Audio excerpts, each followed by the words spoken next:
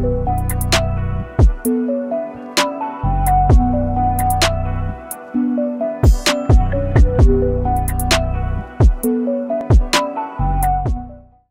is up, everybody, and welcome to Warp Point Weekly, your source for nerdy news. I'm Rob. As always, I'm joined by my gracious and beautiful co-hosts. We got Bren up in the corner. What up? And Jay down below. What up? And yeah, for those of you listening, you can't see our beautiful faces, but I assure you we're smiling on this beautiful, beautiful morning. I'm not. I'm scowling. Wonderful Sunday morning of August 1st. Right? God did July fly by so fast. So now we're in the hottest month. Yay! Talking about August 1st, it is Spider-Man Day. So happy Spider-Man Day to y'all! Woo! So is anybody going to be playing Spider-Man today? Watching Spider-Man? No. Me? No. I got yard work to do after this. Not even the classic cartoons. Maybe phrase. I got yard work. I'm gonna procrastinate. Maybe I will play some Spider-Man today. Maybe I will. Rob's like that beautiful remote play that I can do from work. No, I'm off today because I was at a wedding yesterday. Oh, that's right. So I might just install it on the Pro that I have now, and yeah. So don't let him lie. He's gonna take a nap. Yeah, right. Right. So, Brent, you want to talk about what we're talking about? Why, certainly. Talk about. So, in today's show, we will be discussing the PlayStation beta that's going to be coming up soon, where they have finally, I was so happy when I saw this. They're unlocking the M.2 slot for this beta process. And as Rob has added on, they're adding 3D audio without headphones. And a couple other things, too, like trophy tracking and... we were going to get into that, Robert. We'll get into it. I'm just saying. See how excited he is? He's like, no, we're not talking about it till I can talk about it. Yeah, Brent's like, I'm going to fucking talk about it. No, you will He's wait like, for I've been me. reading this over for 3 days straight, trying to make sure that I know every single word. Without even Dude, every day I have registered 5 times. I want to be part of the beta. Please. I don't even know if it'll work. 30. I have signed up for betas in PS4 and not been chosen. So hopefully. I did get chosen years ago for the Dark Souls 2 beta. I don't think that was Sony. I think that was from FromSoft though, because they were doing server stress tests because that's when they added online play. Yeah. But back on track here, we have a lot of news regarding Blizzard, Activision, and now Ubisoft. Yes, as we did point out. We did point out the on the letter. live show on Wednesday. And we will wrap up the show discussing Scarlett Johansson's lawsuit to Disney and how Emma Stone is, in quotations, weighing options to follow suit. Can I just say, like, that right there makes me laugh so fucking hard. I know. and I think Rob and I had a little bit of a discussion about it before you jumped in, Jay. And I think we got some various opinions on this. We do have some various opinions. Well, my first reaction was, well, it was nice to see Scarlett Johansson as Black Widow. Right. But before we get into any of that, and we kind of already touched on it, Brent, what have you been up to, bud? I know it's been a short week. It's only been like 3 or 4 days since we did the live show, but... I know. So, not a lot on my end, but I've worked a lot of overtime the last couple of days.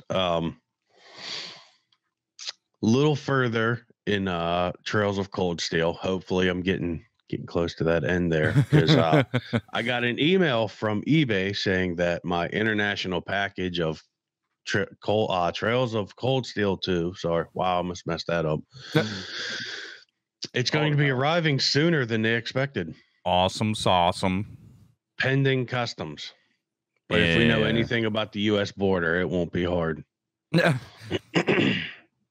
looks like a game. Send it through. Nice little crack in there. No, they're gonna open it up and look for cocaine. What are you talking about? I've been missing zombies, but I'm refusing to play right now Yeah. for reasons that we know.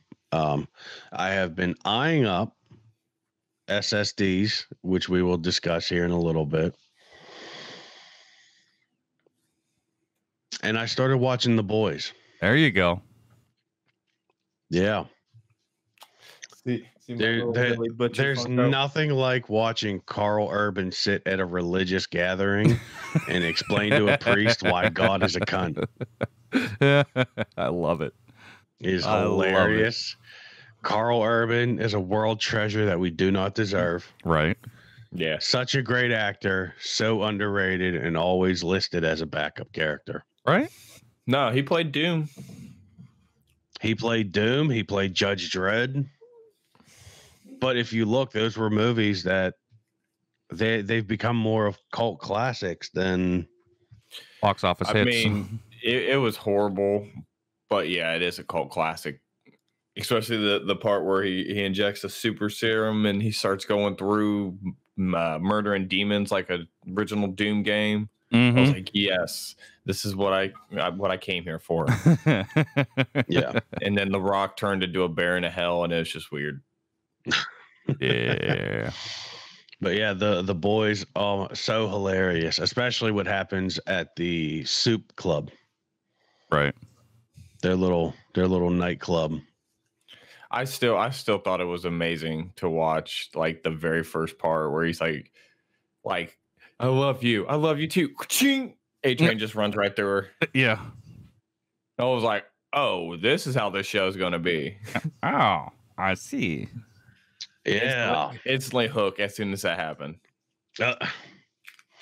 So yeah, I had to log into 14 because I got notification that, well, if you don't log in to the game in, I think, like 30 days, they send you an email that they will demolish the house you own.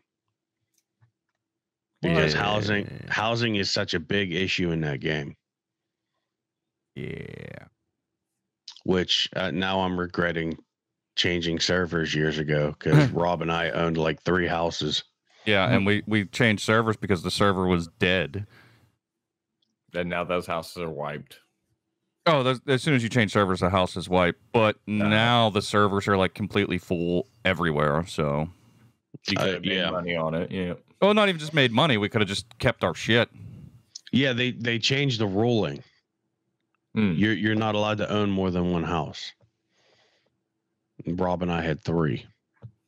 Well, and technically we might have been able to still own them because you owned a house, I owned a house for private residence, and then we had a free company house. So we might have been good. Which is what now a lot of these bigger free companies do. Yeah, they just buy them all up, and each member buys it up. You know, it's like ridiculous. I'm getting feedback. Getting a lot of not feedback, but it's like horse galloping. Yeah, I got that too. Huh. Okay. Anyways, no, that's all I've been up to. Jay, what about you, bud? Working, housework, security system setup, and all that fun jazz. Taking care of the animals. Haven't really been playing much. Working my way through Sopranos and Banshee. Yeah, that's pretty much all I've been doing.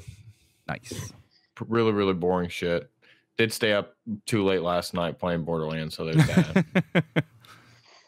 Oh, that's what we could play. Because I bought Borderlands 3 and I haven't even installed it yet. Is Borderlands crossplay? Not with PlayStation. Oh. I do have Borderlands on my PlayStation, but I need get another monitor before I can set up my PlayStation. You gonna go with 4 monitors? Yes. No, it's not gonna be hooked up to the computer. It's gonna be separate to the PlayStation. But I feel you. Essentially 4 monitors. Just I didn't think about my mounts, and I didn't realize that the 2 monitors I had weren't VGA compatible. So I'm actually using an old TV for my second monitor. Oh, nice. It's a small little piece of crap that the missus got years ago. Yeah. If it works, right? Well, I'm going to end up buying a new monitor, like the 144 hertz one that I have. I'm gonna just buy another one of those. Nice. It's always nice to like match up your monitors so that the perspectives are easier. See, I made that mistake. I ended up, when I first got the computer, I bought a used Acer monitor. It's actually a really great monitor. And then I bought 2 other Acer monitors, but they're a little bit bigger. So the dimensions don't match up. So, like, you could just tell that they're different monitors. And it kind of bugs me sometimes. All 3 of my monitors are different. I have an HP, a Pixio, and a Vizio TV. Right. No, Apex. Not even a Vizio. Nice. So yeah, I've been. Let's see, what did I watched more Loki. I got 1 episode left. I was at a wedding yesterday. That was fun. I don't even think I've really. Oh no, you know what? I have been playing the Trials of Cold Steel. Trails of Cold Steel. My bad. Done fucked up. I finally got through the prologue on that. You know, it was only like 2.5 hours long for the fucking prologue. Oh yeah, just 2.5. Well, you like you start off you start off in this area where you play this, you're running through and doing this stuff, and then it goes back 6 months earlier to whenever you first get to the school, because it's like a battle school. And then you got to go through like your introduction into the school and doing a little couple things with that. And then you're finally through the introduction chapter. So yeah, I'm finally on chapter 1. It just so proud. Yeah, it took so long to get there. So proud. Good job. Golf clap. Golf clap. Yay for me. But yeah, other than that, that's pretty much all I've been doing. So, Bren, I will let you take the first one because I know you are dying to go. He's literally like half chub right now, ready to do this. Yes, I am. I'm so ready because I bought another game too, which I forgot to tell you guys about. Ooh, what'd you buy? I bought the Neo collection. Ah, nice. For PS5. So now you bought those games twice? Yes. It's going to turn into Kingdom Hearts. And their season passes too. Well, the season pass comes with it. And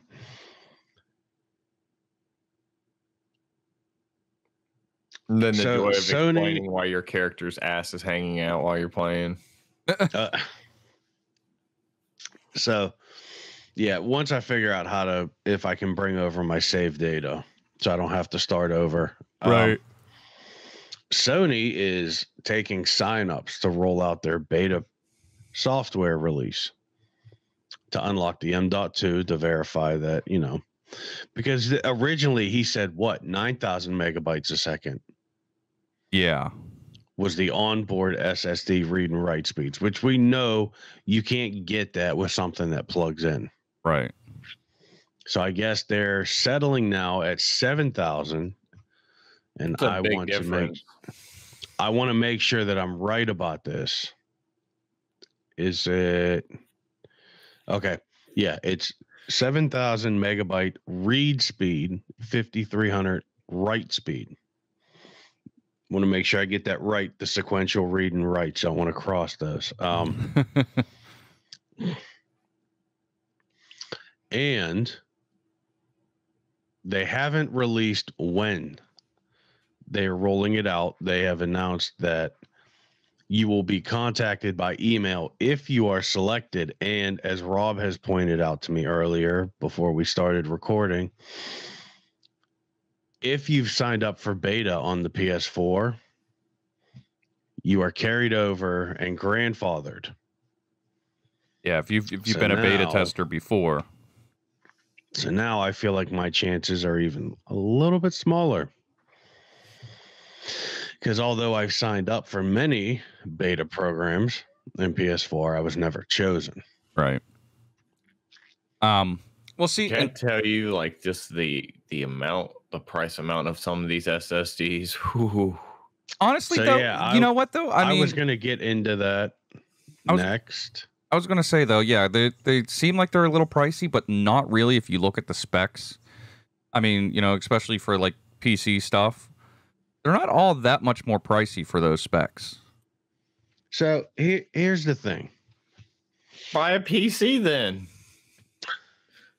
That's pretty much what this is. I mean,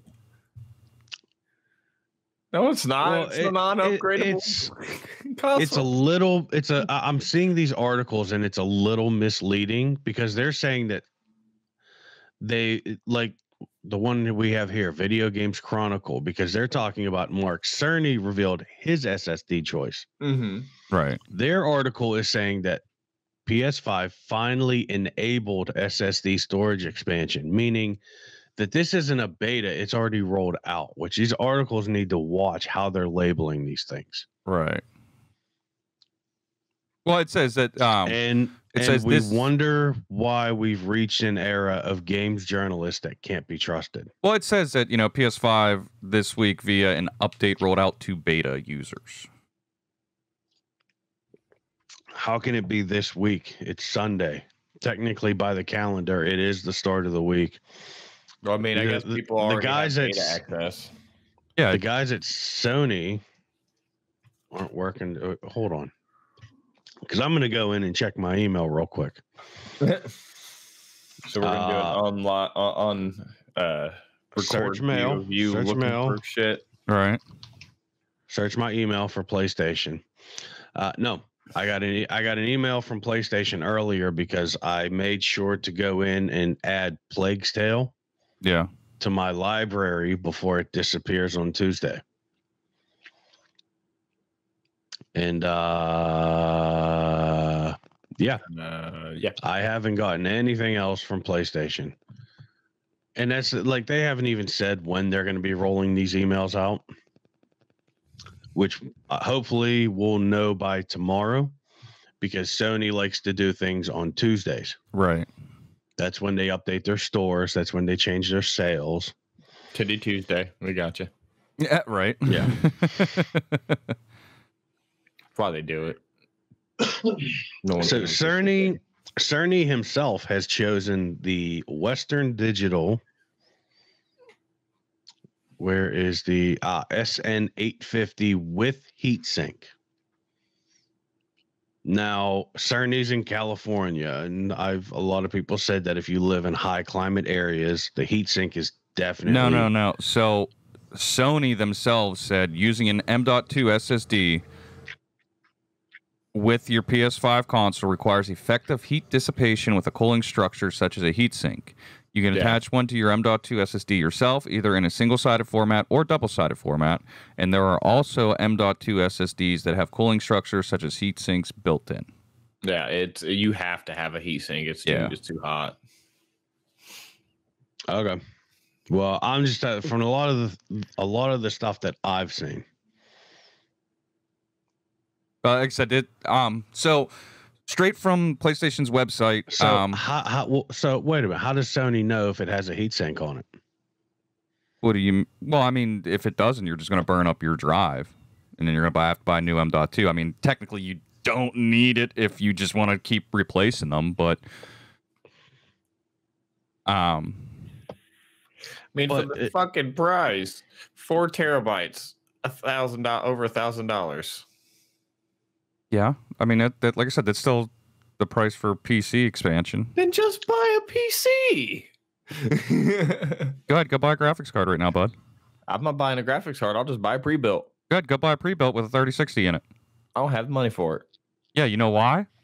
because I'm broke. Because they're like No, $2,000. because the 3060 is fucking quadruple the price it should be, just like these fucking SSDs are starting to get. Calm down. It'll be okay. You're You're mad at scalpers.me. I understand, but don't get that tone.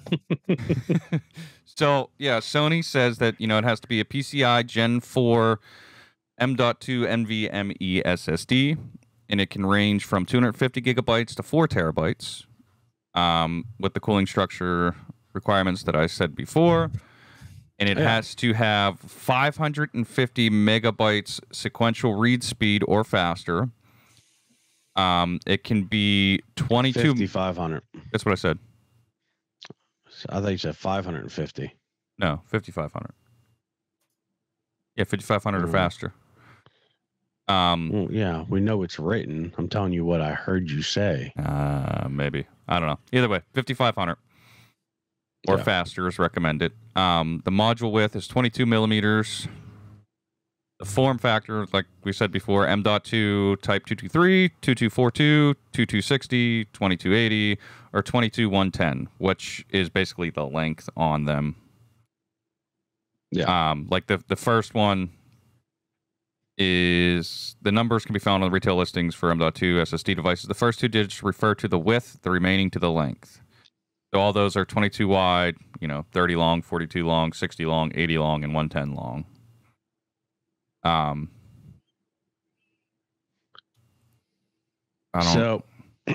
And then it gives the cooling structure sizes that it needs to be. Smaller than 110 by 25 by 11.25. And it gives the height and all that. Now, there's a lot of people I've seen that are complaining, oh, you got to take the system apart to install the M.2 SSD. And it's like, well, yeah. And, I did see some people go, well, Xbox, you just plug it into the back. Yeah. And with Xbox, you're still only getting, like, what is it, 2,000 megabytes per second top tier speed? 2,500. 2.5. Is it 2,500? Yeah. So, yeah, I mean, you're not... For $200 for a 1 terabyte at half the speed. Yeah. And the only way to achieve these speeds is by directly having it hooked up to the motherboard. Yeah. Which I've done it. Do you know how hard it is to get the plate off of the PlayStation? It's not hard. Easy. I was about to say, was it not as easy as that video we watched of them breaking down a PS5? I know, right? So it's literally the back corner. You just grab it. You pull back a little bit because they're not locking tabs. They're just pins that hold it in place. Right. You roll it back a little bit to lift that pin out of place. And then you just smack the bottom and it lifts up. Well, it slides up. And then you just need a screwdriver to remove the cover from the expansion slot. Take the screw out. There's a plate that it's kind of held down it's kind of taped on. Yeah. You peel that back. Right. And voila. Rob, I mean, we all know the PlayStation hard drives, the PS4 Pro, which Rob will find out soon. It's on the back. Yeah. You have to kind of grab it and pull a little bit, and the whole plate pops off, and then you take the screw and slide the thing up. Okay. But I'm gonna sit down. I want to look at all these specs and stuff, because they're saying that so far 2 manufacturers have confirmed compatible drives, and that's Seagate and Western Digital. But I was also looking at a Samsung one. Well, and that's the thing, like, but I don't think the Samsung is compatible because I didn't see a heatsink model. Well, here's the thing: you could buy a heatsink. You can put a heatsink on your M.2s. You just gotta make sure it's the right size. Well, yeah, and I mean, heatsinks aren't all that expensive either. Because I love Samsung drives. Like on Newegg right now. I have a 500 gig SSD in my Pro that's been there, several years. And it still holds up. It still works. I have hundreds of hours on Final Fantasy 14 on that hard drive, and I haven't had a problem with it. But without it having a heat sink for it, I guess it would fail to meet the specs to be installed on a PS5. No, because like if you're which model is it? Is it a 2280? Give me 1 second here. Let me go back and look. Is a Samsung Evo 980, I believe. Give me 1 second here. Stupid Amazon app on the computer. It's probably my laptop. So it's it's a giving 2280. me You're looking at the 1 terabyte? Yeah. The 980 Pro? Yeah. Yeah, okay. What the heck is going on? It's a 2280. So right now on Amazon, using EK water blocks, M.2 NVMe heat sink, it is $15 to throw a heat sink on it. So it's not like it'd be all that expensive. And the size of the heat sink matches the sizes required. So you would be good to go. There you go. Next project. Well, no, I'm just saying, like, you know, that's the thing. Like, oh, the only real requirement that you need, and that's the thing. Like, yes, you know, Seagate came out. And actually, looking at the Seagate Firecuda, it has an EK water block heatsink on it. So what the sequential writes said 5,500, right? Yeah. That's the requirement. Okay, that's why the Samsung doesn't meet it. The sequential writes is only 5,000. Yeah, well then there you go. So they're 500 short. Yeah. Samsung will come back with one. Oh, I'm sure. So they know what they have to put out. But yeah, I think that's going to be the biggest factor is the sequential write speed, read speed. I don't think it's the write speed. I think it's the read speed. Well, is the at the time of writing, the vast majority of internal SSDs, almost all of them, in fact, will not work with the PS5 because of the 5,500 megabyte read speed of the console's own SSD. So it has to be 55 or above. Yeah.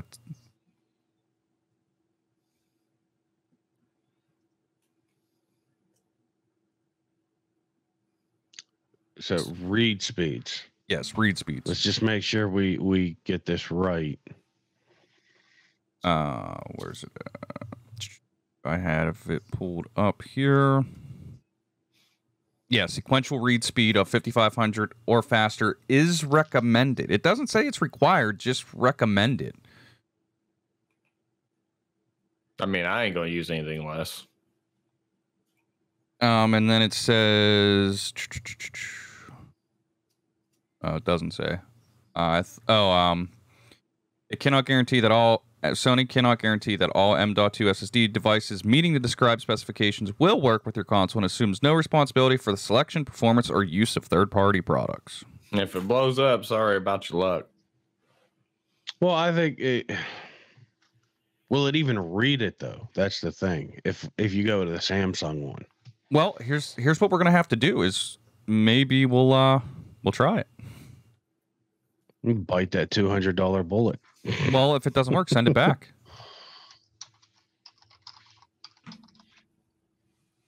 You know what I mean? Just say, hey, it didn't work with my system. Send it back. They don't have to know what the fuck you used it for. Yeah. Oh, I ordered the wrong one. My bad. Yeah, exactly. So, yeah, we'll have to go with that one then.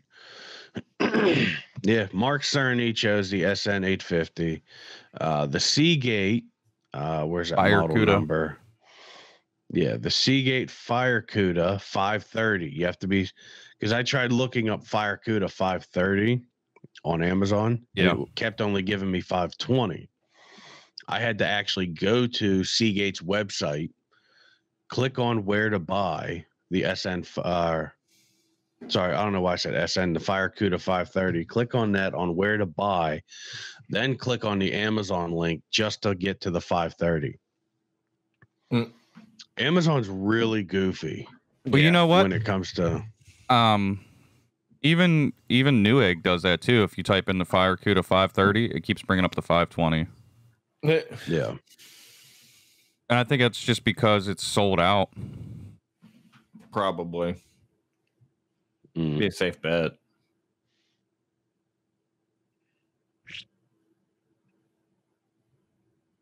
So, yeah, well, maybe we'll have to look in and okay. Well, Newegg has compatible drives, and Newegg has them in stock. I know it's on pre-order. They're not even out yet. The 530s. Yep. Yeah. The Seagate FireCuda 530. So they're not even technically out. They're still in pre-order. Release date is August 30th. Okay. That's why, like, no matter what store I looked, I couldn't find them. Wow. There were listings. Wow. There were listings with prices. Sequential read speed. Yeah. 7,300. Yeah. Write speed is 6,000. It's a little better than the Western Digital, but the Western Digital's out already. Well, and on Newegg, as of now, the pre-order is 240. But it does not have a heatsink. It does have a heatsink model, but it's more. It's like 270, 280. Okay, well, on Newegg, they don't... Oh, there it is. Never mind. 260. That one is out of stock, so that must have come out already. Or scalpers claim them all. Well, ETA is 830. So even then, it still looks like it was a pre-order that was just sold out of pre-orders. Because, on to my next thing, a scalper group. I don't know if this is a scalper group or just another guy, but yeah, the Western Digital Black 1 terabyte SN850 with heatsink has been completely bought up. I don't remember the group's name because now the listing is down. They were selling them for $625. Go figure. Mm-hmm. So as of right now, it is Sunday, August 1st at 10 a.m. I got up at 7:30, started getting things ready for this recording, and started looking into these drives when I saw the article, and it was available. Yes, SN 750. Is that what you said? Oh, sorry, SN 850. Okay. The 1 terabyte with heatsink on Amazon. It was available for purchase on Amazon for the, what was it, $240 price. It was all in a matter of an hour. They were all gone, and they were available through a third-party seller on Amazon for $625. Jeez. Okay, well, here's some things that I'm looking at with this though.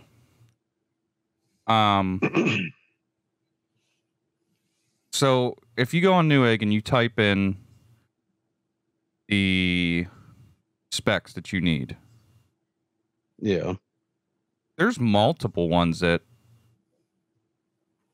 match the requirements. Oh yeah, on Seagate's website, on Newegg's website. Yeah. But if they don't come with heat sinks, they're not going to be listed as compatible on the website. But like you said, you just buy a heat sink and slap it on there yourself. Yeah, you could buy a heat sink for $20 and slap it on yourself. Like there's this one company, I've never heard of them. Sabrent. Oh yeah, I've heard of them. They're slowly popping up everywhere on Amazon. And they're a USA company developed by Sabrent in the USA. 1 terabyte Rocket NVMe PCIe 4.0 M.2 2280 internal. Let me see where the specs are.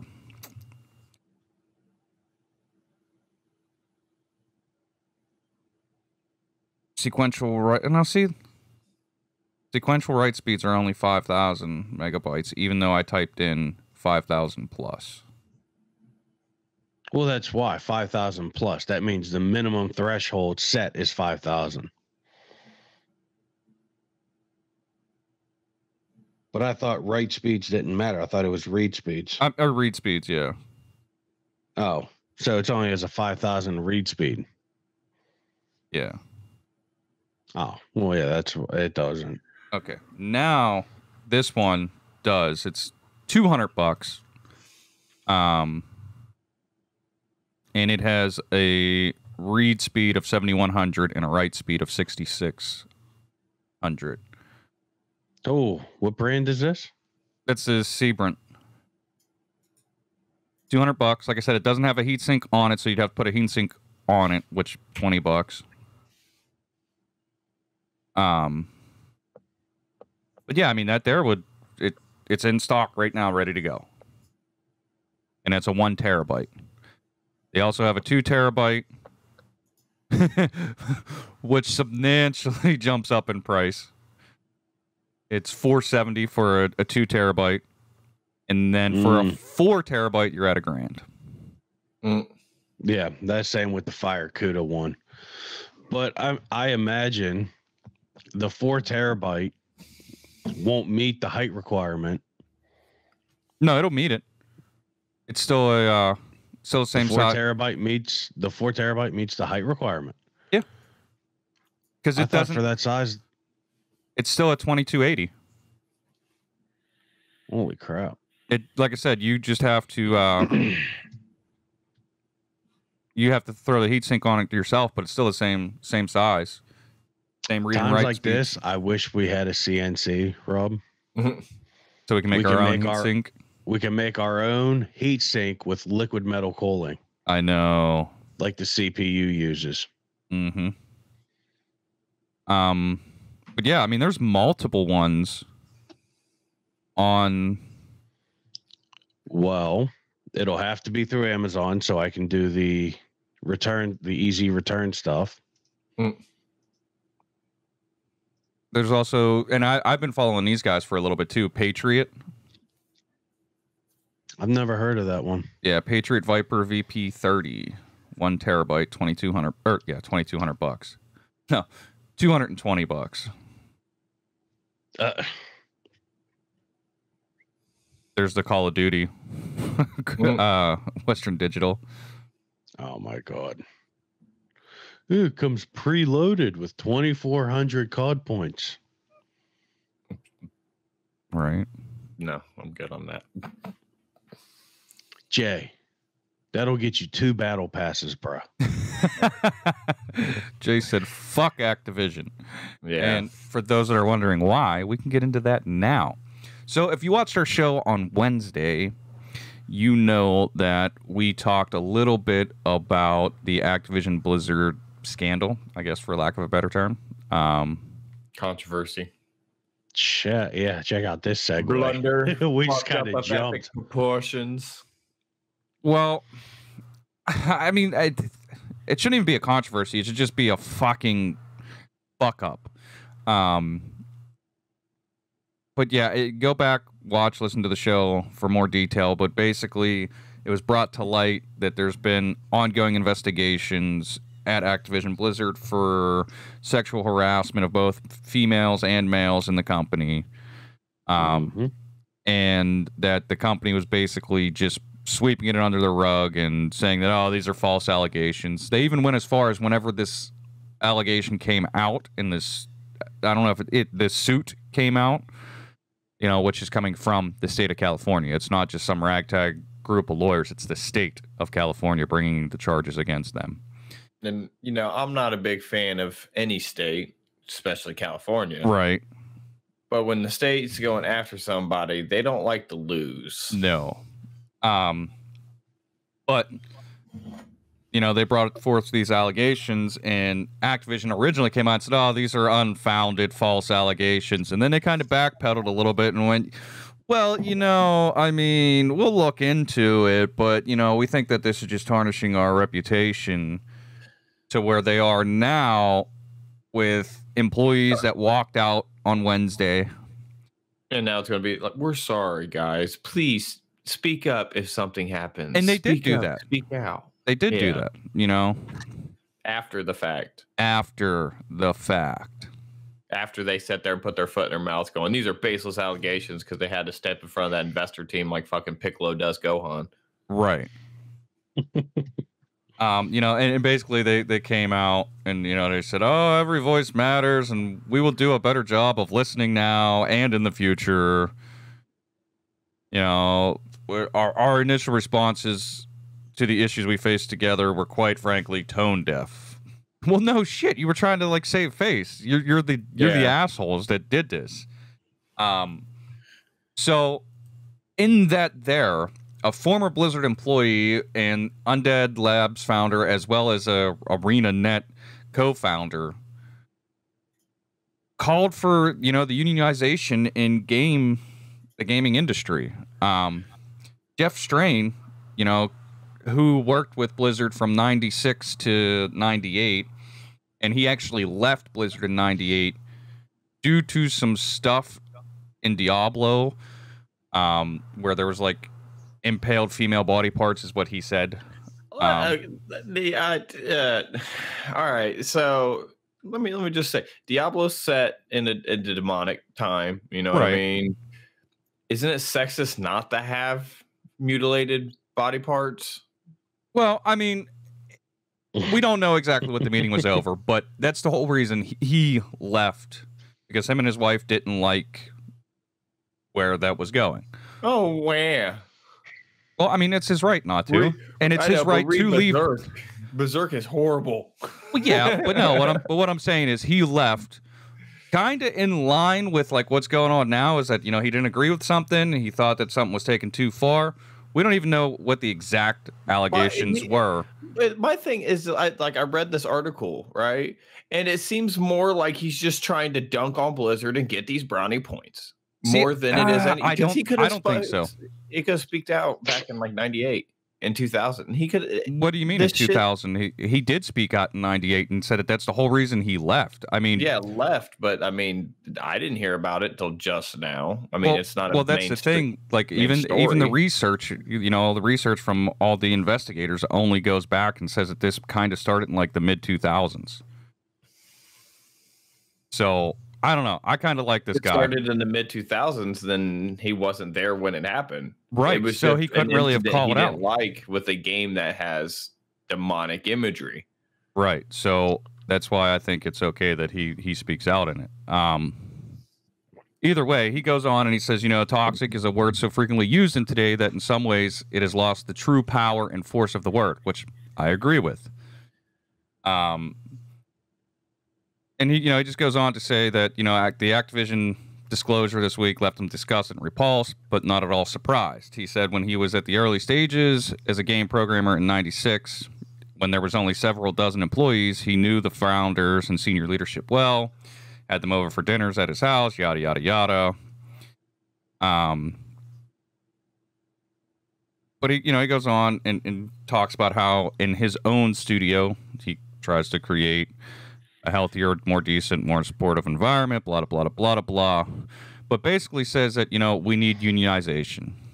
That unions were started in this country to protect the worst workers from abusive, cruel, and abhorrent, unacceptable, illegal treatment.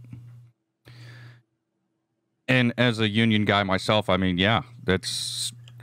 I mean, I can understand that, but there are some times that unions protect people that don't need protection. Well, that's one of the blanket coverages of a union. Yeah, I agree that sometimes unions protect people that shouldn't or necessarily need protected. And unions also do something where you still have to pay union dues even if you don't want to be a member. Yes and no. I mean, you still have to pay for something that you're not getting. Well, 9 times out of 10, well, actually 10 times out of 10, if you say, hey, I don't want to be a part of the union, they go, okay, well, then you're fired. And you have no protection because at that point, you don't have, you chose not to have any protection. Yeah, but ain't that a little wrong? No.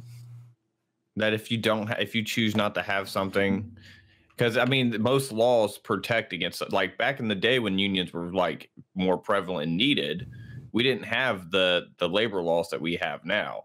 The reason why this shit is happening in California and the lawsuit in general with Activision Blizzard is because they broke the law by discrimination, sexual harassment, all the stuff that was already on the books.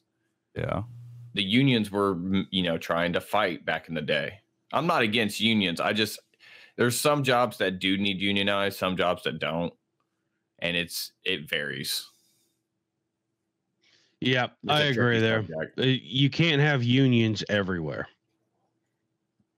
I agree with the idea of it. They need protection, but there's already protection in laws. It's just our criminal justice systems that's fucked. Well, and here's the thing with what they're saying though is, if you had a union in this situation, you had this company go out and say, hey, we're going to do this or that, and then they didn't follow through with it. And that's what's going on with the Ubisoft. Yeah, but what if you have someone now. that's a high-ranking member of the union that does something fucked up? It's just going to be the same shit that happens with police and churches and all that. They just move you to a different parish, move you to a different. Well, then there is no way to fix any of this. I mean, there is ways no, there's to not do because it's if there's teaching people not to be fucking assholes is one. Well, I mean, that should have been ingrained into the basic teachings, anyways. Yeah.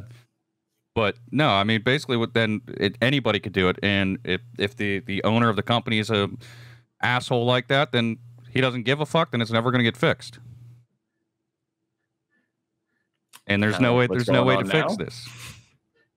Well, that's what I'm saying. Like, if you want to say, well, the unions are just going to do this shit too, then no, there's a way to fix it, and that's the employees finding jobs at companies that are going to treat them right. And I mean, if this works, I mean, the thing is we don't need a mass unionization. We need different groups and companies to try their variation of unionizing to figure out what would work and if it does work.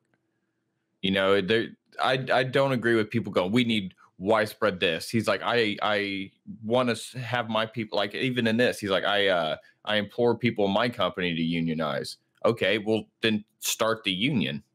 As a business owner, you cannot start a union. Well, you can help like get it started, can't you? Like get the right people that needs to. Nope. Oh. The employees have to do that themselves.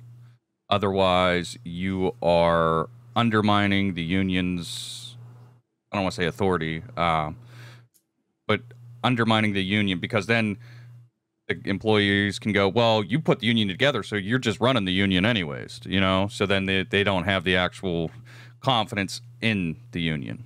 That's why the employees have to go through and set it up and meet with the union representation to get the union in place in the first place.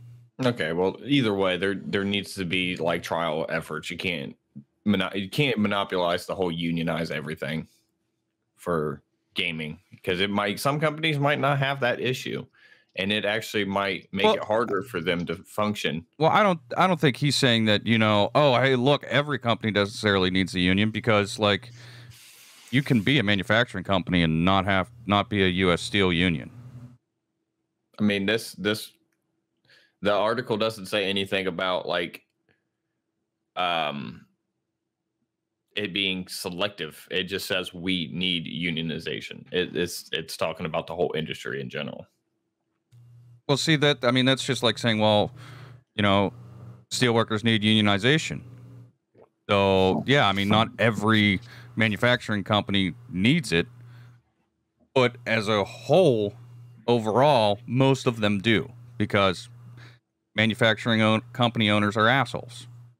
And I think that shares that same statement like that. Not necessarily every single gaming company needs unionization, but the big ones like Blizzard, Ubisoft, obviously, and then, other ones do need it. Whereas the small studios like his probably don't need it. Well, I mean, I wouldn't say he's a small studio.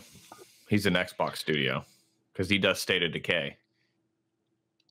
That's what his company is known for. Right. I looked him up a little bit. There's not much on him, but he did do State of Decay. And another thing we have to look at with unionizing the gaming industry, think of how much the price will go up for things. and the time to get things done. Yeah, there's not really going to be any incentive. So hold on. What you're saying, what your argument here is that, oh, you know, this shit's going to just take longer. Meanwhile, one of the biggest complaints, and that we've bitched about too, is crunch. Crunch happens. Crunch happens in the job field, Rob. Especially, I understand in all job fields. I understand. I deal with it on a monthly basis. I deal with it on a monthly basis as well.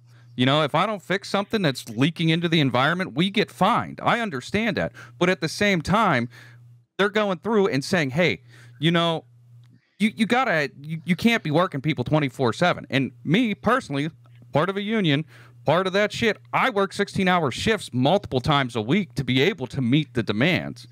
But at the same time, you know, everybody in the industry is saying this isn't right, that isn't right, this isn't right, and nothing's getting done.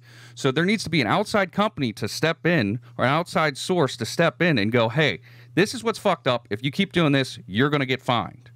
The government obviously isn't doing that. So the only way to do that is by bringing in what would be a union.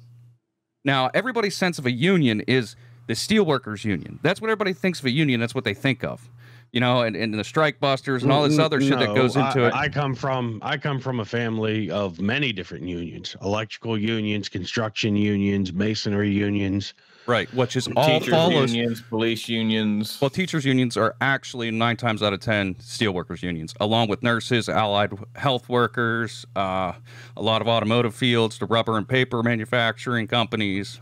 Yeah, I mean, there's a lot of unions, but there's also a lot of jobs that don't have unions that also function just as fine, if not better or worse. I mean, it varies. Everything is different for everyone. And, you know, with you saying, well, the electrical unions and all that, they still follow the same basic principles of the heavy industry unions. But there's other unions as well that don't deal with the same shit that the steelworkers union, how do I want to put that? I don't want to say motto, but theory. You know, my thinking just on any type of grouping essentially, and you giving power to certain people is just the room for corruption. Because no matter what, without a doubt, you can have, because let's look at the teachers unions. Yeah, like, and Rob, this is something you have to deal with too. We have the teachers unions. They're off during the summer, but yet we've had to weave weeks of them having personal time during the school year. Not only that, taxes have gone up to pay for these things. I have to personally contribute to school supplies in these schools. And these teachers are still getting paid during the summers. I mean, some up here you don't. I was going to say, teachers unions are a mob here in Pittsburgh. Here you'll get that might be Pittsburgh in the pay. That must be a pit in the city thing, because that isn't the way it is out here at all. Yeah, here it's you don't get paid. There's teachers that the only teachers that get paid. The only teachers that get paid out here during the summer are the teachers that do summer school. Yeah, the only teachers here that don't have to work during the summer are the ones that have already paid off their debt, and they're just, they can work during the school year because they make enough money. Because I mean, the average teacher pay here is like around 30-some K. A lot of the teachers here, they go on work unemployment during the summer. You guys are also smaller areas. Don't look like that, Rob. Okay. Don't even try to contribute your school numbers to Pittsburgh, or try to compare them. Pittsburgh is vastly larger. Granted, yes, but I also have a school system that's not the smallest. I mean, there's two major middle schools that funnel into a high school, and every year it's like the highest graduating class number. It is absolutely just ridiculous. But we've gotten far from what we were talking about with the gaming unions. Looking into it, Rob, they're saying the average cost is a 30% increase in operating expenses when you add a union. Do you really think those devs are going to eat that, or do you think they're going to send it down the line to the game? Or the people who buy the games? Well, then how do we fix this?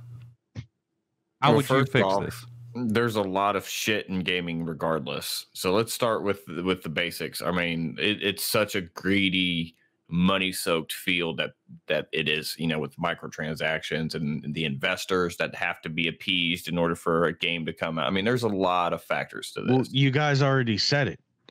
Well, Jay, mainly you said it. Just leave the studio. Okay, so hold on. So where are these developers going to go now? Where are these game developers going to go? What studio they're going to? We have small studios popping up.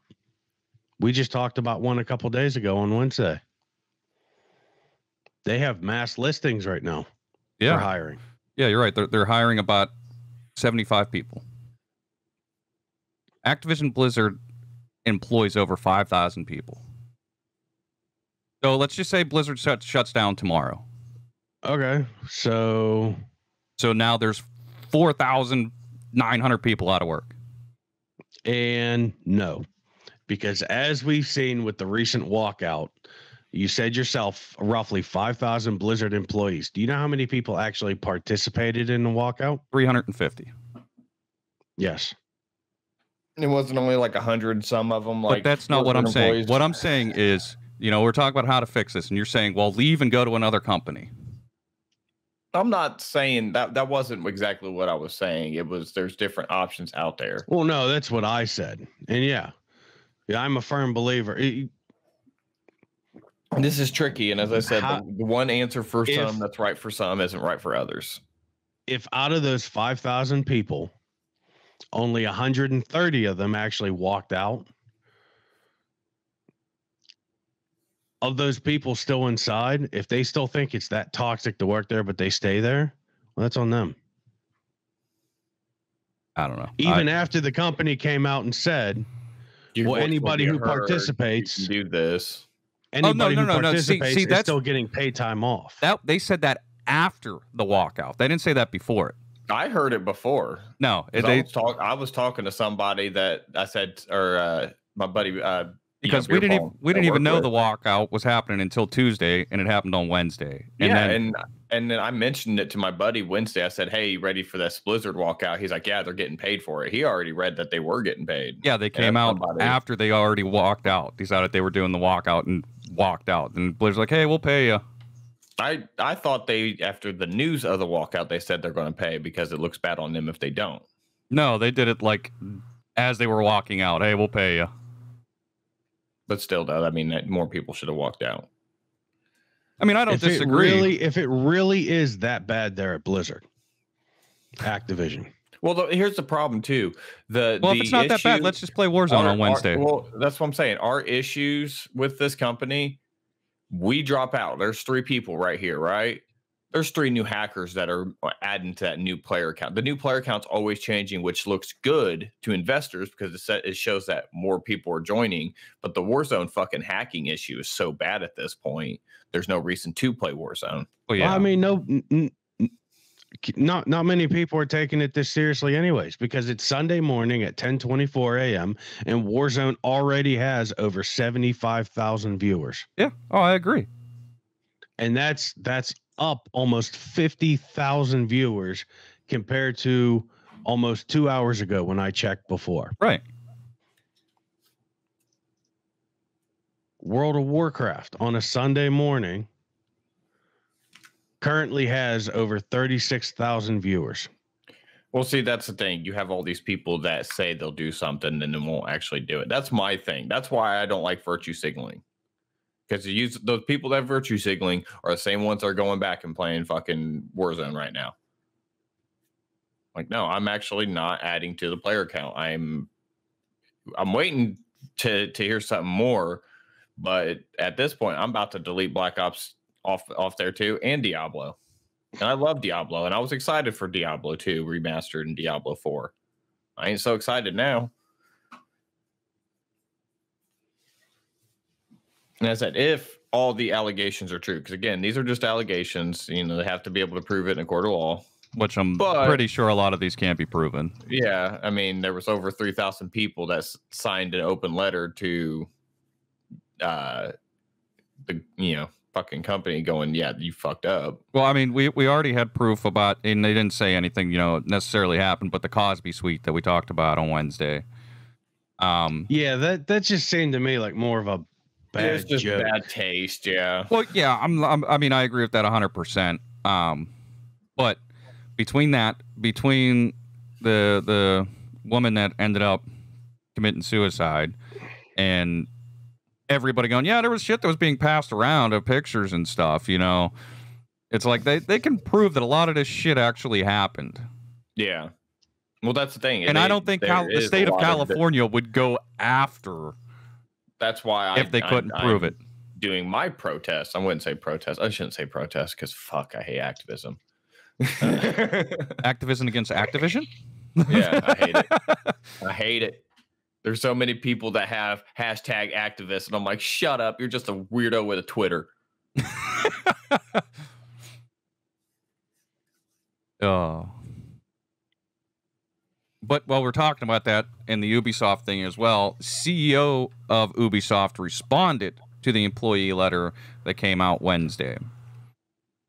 And, in his letter, he goes on to say that, they've made important progress over the past year. They've implemented all this stuff. Didn't we have somebody say that that's a fucking lie? Well, I mean, that's what the open letter said, that, hey, look, you guys aren't doing this shit. Yeah. But they go on to say, we reviewed this letter and we take the issues it raises seriously. Yesterday's letter expresses concern, which this was on Thursday, from employees who want to make Ubisoft a better place. We have heard clearly from this letter that not everyone is confident in the process that has been in place to manage misconduct reports. They are currently recruiting a new VP Global Employees Relations position. They said last year they launched 300 listening sessions with 1,500 plus team members. Which they came out and they said, some of these were just used to basically put people on a hit list. But they said you can expect another update in Q3, including the next steps on our values projects, our D&I, and our HR roadmap. So it'll be interesting to see, what actually comes from it.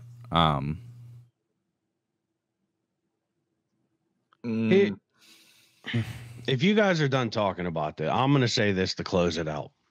Okay. Uh-huh. If you're working at these companies just for the sake of working there because it's what you want to do, but it's a toxic area, it's bad, you're going to grow to hate what you've came into out of love. Mm-hmm. Okay. Yes, you can leave. There are other jobs you can take that not necessarily in that field, but guess what? It'll hold you over until you find what you're looking for, or until you can make necessary measures like we've seen these other companies do where they leave and open their own studios. But if you stay in this field with as toxic and as bad as it is, just for the sake of wanting to work in it, you're going to grow to hate it. It's going to stay toxic. Look at all the the people that are against us gamers. Yes, you can take another job short term. I don't know. I don't know if that's even the best thing to say. This is all fucking tricky and complicated. It is, but guess what? If you stay at these, like we said with Blizzard, well, these people need punished first and foremost. But the people that didn't participate, even though they think that it's a completely toxic, unworkable place, and they stayed in there, they didn't voice their concerns. And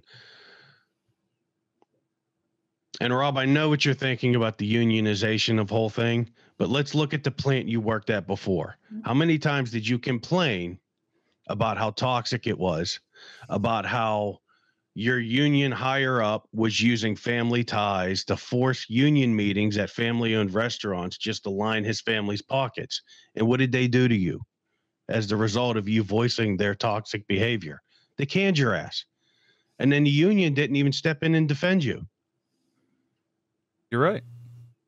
Yeah. So that's my whole thing. Unions aren't necessarily protecting all the time either. Oh, I don't disagree with that.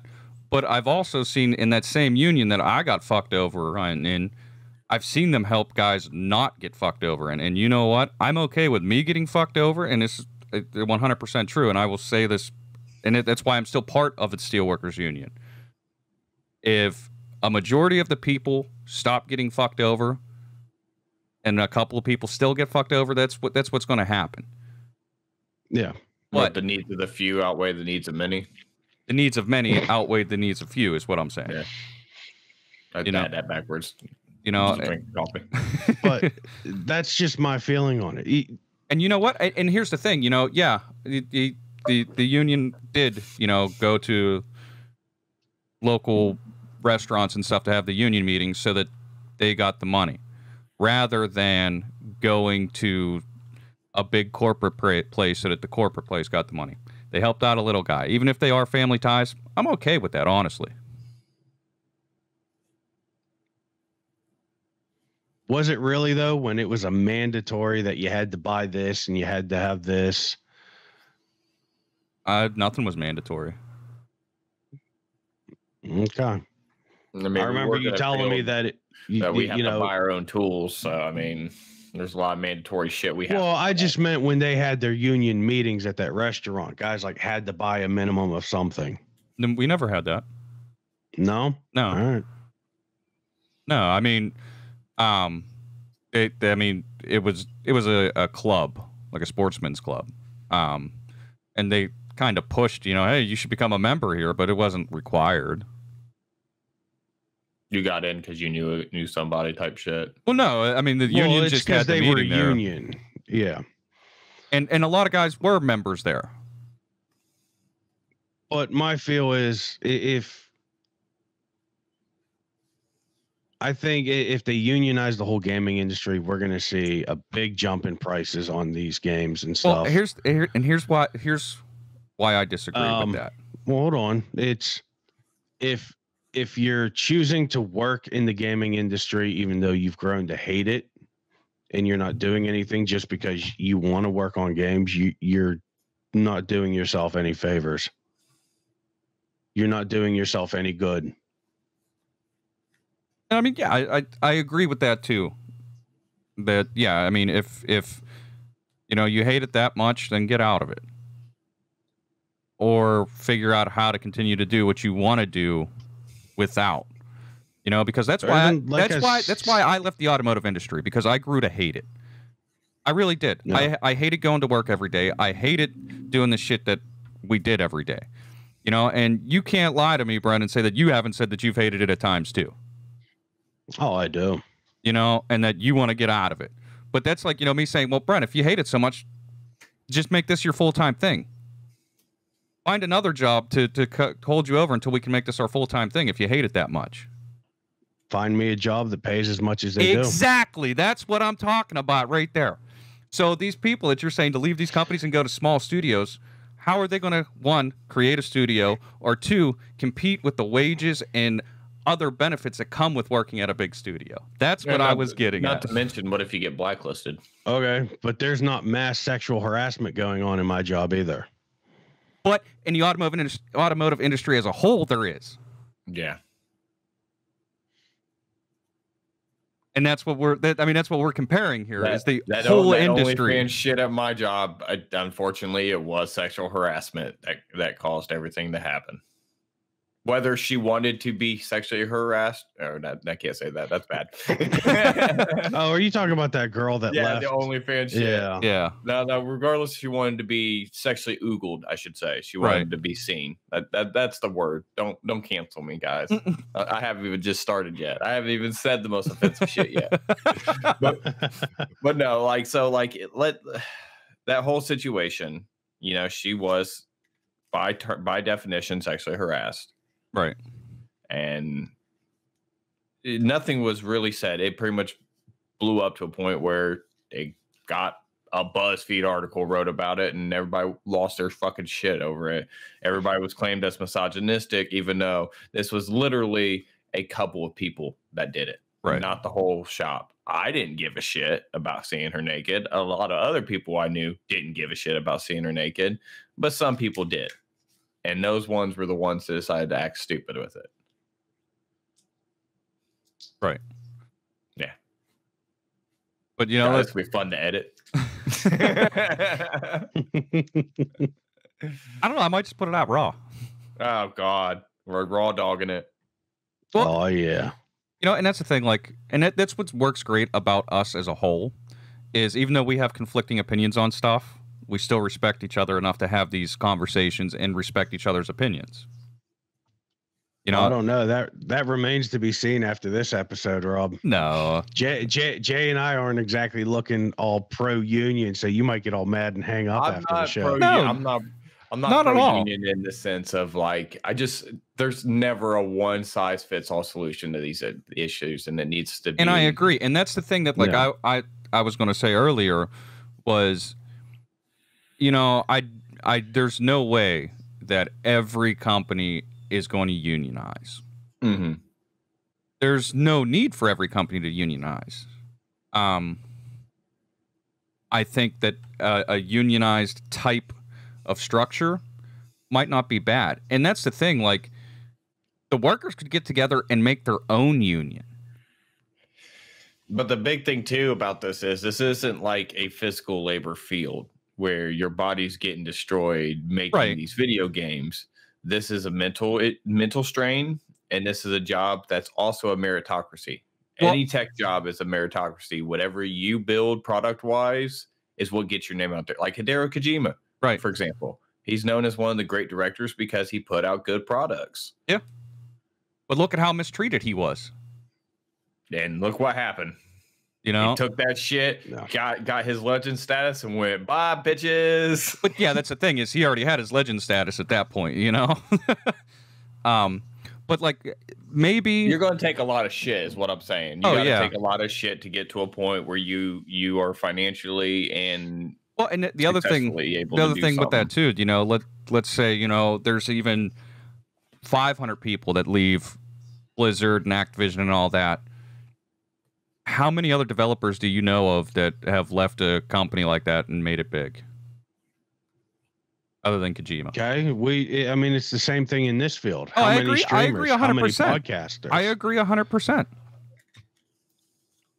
But I'm just saying, like, I mean, like I said, Brent, it would be like you saying, you know, well, you know what? There's sexual harassment and all this other stuff that goes on in the automotive industry. So because they're not taking a stand, I'm going to leave. You know what I mean? Like it just. Well, like they said, they had over 300 people sign the letter. No, they had over 3,000 sign the letter. Yeah, it was current and former employees. Yeah. Okay, then it must have been a mistype in the article I read because they were saying over 300 signed the letter. Oh no, there was Blizzard. That might have been the start because of it. 350 people walked out. Upwards of 350 people lined the sidewalks on either side of the headquarters main entrance, holding signs and chanting. Employees wore Blizzard shirts and other gears. They had over 300 at the walkout, but only 100 something actually worked there. The walkout takes place 2 days after 3,100 Activision Blizzard employees signed an open letter. Ugh. So, I mean, it doesn't say how many were actually employees in this article. Of how many people signed? No. How many people were outside of the building? Oh. It says, you know, 350 people lined the sidewalks on either side of the headquarters main entrance, holding signs and chanting. Employees wore Blizzard shirts and other gear, some bringing family and friends alongside them. God, it's so bad that, like, now that anytime I hear somebody was protesting, like, he will not divide us in my head because that's stupid bullshit. You know what I think of? I think of when me and Brendan were kids and we were down on the sidewalk screaming, "No Coke, too much smoke." Do you remember that? we were like 10, 12 years old, and they were putting in a new plant, and we were protesting it just to protest. I mean, I was punk anti-establishment, and I still technically am, because that's what we were doing. That's why I gravitated my political views to where they are. But, geez, man, nothing in this world works. Yeah. It's a hard thing to. It is a hard thing to do, and you know, I'm not necessarily saying like the traditional sense of a union is the answer, but I do think. And I think that's the problem, Rob. Like you pointed out, everybody's looking at the steelworker model of a union. Yeah, the traditional sense of a union, and the tech side. You know, there's not very many. I don't know of a union in the tech industry, but developers for not only just video games but software and programming and all that stuff, you know, the crunch is real. The hold on, it's going to be capable, understanding, intelligence with an N, tech people. That's one word, or cunt people. So it looks like there is one. Okay. Communications Workers of America. Okay. From their website, it says represents working people in telecommunications, customer service, media, airlines, healthcare, public service. I know it's more of a broad term, but I mean, technically, gaming is telecommunications. Yeah, media. The Communication Workers of America's headquarters is located in Canada. Makes sense. What? Wow, an American union is based in a Okay. I don't understand. I mean, that makes sense. This is America. It makes a lot of sense. People fail to realize that, you know, U.S., Canada, and Mexico are North America. Thank you. I'm here all night. So technically, it is an American company. Touche. But there's no Mexican, so build that wall. I was making a joke yesterday about like we should have walls on our borders, and it brought up no Mexicans, and now this shit's stuck in my head. Just wall off America. Just it's a prison, anyways. So apparently there is a group that is trying to become a union for video game workers. Yeah. But it's still just an idea at this point. They probably haven't met, like you said, the signature requirement. Or thresholds and shit, yeah. Yeah. Well, they threshold of workers, and they said a lot of it had to do with COVID, which, I mean, does make sense if you can't get... So tired of that excuse. Yeah, but they started to form this last year, and they couldn't meet with the people they needed to meet with, and they couldn't get the paperwork they needed to work with. But I'm tired of COVID, guys. I don't want to die. I don't want the jab. The Game Workers Unite is the name of the industry, or the union. Join a game union. Oh, so they are a union in the UK, Ireland, France, Finland, Scotland, and France again. Gamers Workers Unite is not a union within itself. We just help unionize game workers. So it's the company that all these people need to go through. Is what I'm hearing. Yeah, to start unions in the United States if it needs to be. Which, I mean, like I said, it kind of seems like it needs to be. And yeah, like you were saying, Brent, just a union in a non-traditional sense. You know, whether what that may be, what that may look like, I don't know. So I mean, hopefully no hammers and sickles, but that's just no, God no. We have enough of that stuff spray painted around Pittsburgh. 2017 workers. I'm an anarcho-communist. That makes no sense. So, moving on to our last topic after we've ranted for like 45 minutes on this. And not about communism. Imagine that, too. Right. And this is one that we kind of, again, have disagreeing opinions on. So, Scarlett Johansson recently launched a suit against Disney due to a contract confliction. Oh, man. It was good having Scarlett Johansson as Black Widow, everyone. Well, I mean, here's the thing. Like, she was done anyways. Like, that was her last movie for that anyways, unless they really wanted to reboot. No, she was supposed to be in, like, cameos and things like that nature. Yeah, but Like, I mean... Yeah, well, I mean, like, we can't even say the What If series because it's animated. Right. What if she did not take a swan dive? Oh! I mean, if voice actress. I mean, I don't know how good Scarlett Johansson would be at voice acting, but basically, okay, so you were getting over it. Yeah, I was gonna say. So basically, the suit that ScarJo launched against Disney says that they violated her contract by bringing Black Widow to Disney Plus same day as theaters. And you know, in her contract. We obviously don't know exactly the wording of her contract, but you know, her lawyer says that she makes a lot of money from the theatrical release of it and the back end of it. You know, like how well it does in the box office is how much money she gets. She has a royalty percentage. They didn't say that though. That isn't what the lawyer said. Well, he's trying to claim she's losing money. That's the basis for any lawsuit. Right. Well, that's why he won't use the word royal. I'm sure that's why he won't use the word royalty. Yeah, it's probably something else, like she gets a bonus or something for how well the movie does. Yeah, it's a performance bonus. So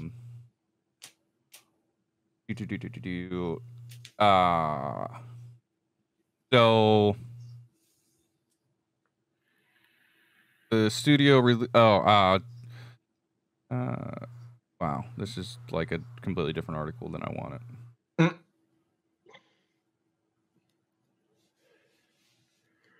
Wow, this like doesn't go through and give anything that I fucking want. All I just want is like the article that I had that had the initial information on the suit. On ScarJo's? Yeah. Oh. I'm sure a lot of it has been pulled down. There we go. So yeah, Scarlett Johansson has filed a lawsuit over the film's release on Disney Plus. A new report claims that Johansson filed the lawsuit in LA Superior Court today, alleging that Disney breached her contract for Black Widow when it released the film both in theaters on Disney and on Disney Plus Premiere. The statement from the suit alleges that Disney intentionally induced Marvel's breach of the agreement without justification in order to prevent Ms. Johansson from realizing the full benefit of her bargain with Marvel. I mean, this was something that made Disney screwed someone. Who didn't know that was going to happen? Right. This agreement was also made back in 2017 when they decided to do Black Widow. Well, in Disney, you know, trying to be PC with the whole COVID shit, you know, they started Disney and Marvel started releasing stuff strictly to streaming platforms, because theaters were closed, you couldn't go to a movie theater. Yeah. I mean, that's how Mulan released, and that tanked. But, you know, there's been a couple movies that have released that way. And the thing, like, the thing that bothers me about this whole thing is she knew months ago that that's how this was going to work out. Why not file a suit then? Yeah. Do you know why? Money. She didn't know how well the movie was going to do. Nobody did. You can assume, but, you know, nobody did. But why Yep. wait? And as you pointed out, Rob, Disney did make her a counter offer. They Right. offered her a new deal, whereas I'm sure it would be less of a payout, but I'm sure it would have been more of a consistent. Right. I mean, to be fair, Black Widow has had a budget of $200 million, and it made back globally $314 million. So, and the thing with that, 315. Black Widow made $218 million on opening weekend, and Disney is claiming that $60 million of that came from Disney Plus. So a little more than a quarter of it came from Disney Plus. I mean, I think people should have the option. If people want to watch something, they're going to either pay that extraordinarily stupid high cost of $30 early access to watch it at home, or they're going to go to the movie theater. Having both options out there is just getting more money and boosting the actual sales of the movie. Well, before you even go into DVD production, DVD and Blu-ray production. I mean, don't get me wrong. I agree with that 100%. But like I said, my biggest thing on this is, one, they tried to offer her a solution to this, and she said no. I read on one of these articles, and I don't know, I've read probably 15 articles on this today alone. It said that, she's made over $25 million from Black Widow already. And that she is that playing the character, or is that on this movie? On this movie alone. On Black Widow movie alone. So this isn't including all of her Iron Man cameos, Avenger none of that roles. That's just off of this movie. So I'm gonna say this, and without knowing the full details of it. Well, she wanted all the reward with no risk. Right. Mm-hmm. And so she's just playing the same thing that the USA women's soccer team did. She's pissed she didn't get a chunk of the ticket sales, essentially. Yeah, that's exactly what it is. Yeah. Well, she did get the chunk of ticket sales. She got, but a quarter of the profit made off of the movie was through Disney Plus. Now, like I said, we don't know what the terms of the renegotiation of her contract were for Disney Plus. And Disney's response to it was kind of funny. They came out and they said, there's no merit whatsoever to this filing. The lawsuit is especially sad and distressing in its callous disregard for the horrific and prolonged global effects of the COVID-19 pandemic. Disney has fully complied with. Hold on. Disney has fully complied with Miss Johansson's contract, and furthermore, the release of Black Widow on Disney Plus, with Premier Access, has significantly enhanced her ability to earn an additional compensation of the $20 million she has received on Black Widow to date. So yeah, I mean, I don't know. This is just ridiculous when it comes down to it. Here's the thing. They keep releasing this stuff. But they're not. We don't see what is actually in the contract. What percentages of royalties or performance or whatever you want to call it. Yeah. So now they're just out here causing mass confusion on this whole thing. And quite honestly, like you said, Rob, I agree with you. It just makes her look bad. It does. To me, it really does make her look bad. It makes her look like she's only about the money. And like I said, I mean, I get it. Yeah, your contract states one thing, but at the same time, I don't know. To me, it's like I said, she's money hungry. Like you said, she wanted all the reward with none of the risk. Yeah, that's exactly what she wanted. I mean, she's been just trying to get in the news lately. Like it's not even like, because what were we talking about last couple weeks? She's pissed off that Black Widow was sexy. Yeah. Oh yeah, she's trashing guys because we looked at her like a sex icon. And I didn't look at her as a sex icon. I thought she was fucking sexy because it's Scarlett Johansson. Right. But you know, that's kind of the role she was playing. She was a spy, a Russian spy. Yeah. Operation Honeypot. Exactly. Yeah. Like, I don't get, like, you took this is the problem with all these actors. You took the job not knowing what the character is, and then you're trying to morph the character into what your definition of what's trendy and and activism stands. Right. Well, and while we're talking about this, Emma Stone is also weighing options on her Disney release with Cruella. Well, I mean, let's be honest here. That movie didn't do great, did it? I don't know. I don't know anybody that was. I really don't think that movie did all that great. Well, yeah, I don't know what the numbers are. 7.4 on IMDb, 74% on Rotten Tomatoes, and a 59% on Metacritic.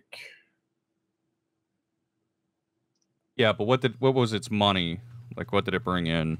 Okay, yeah, production.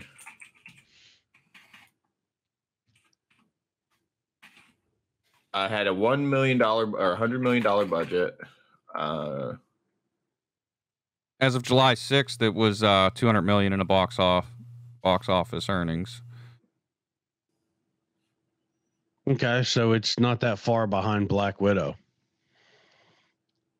Emma Stone doesn't have the same reputation as Scarlett Johansson does. Not anymore. I mean, maybe 10 years ago. Yeah, when she was still doing smaller coming of age comedy movies. Like what was that one she did, The Scarlet Letter? Oh, yeah. Oh, Easy A. Yeah. There was Easy A. She was in Superbad, Zombieland. Both zombie. La La Land. La La Land did really good. Oh, fuck that movie. Well, it's not my cup of tea, but it won a bunch of fucking awards, Brain. Now, respect the award show.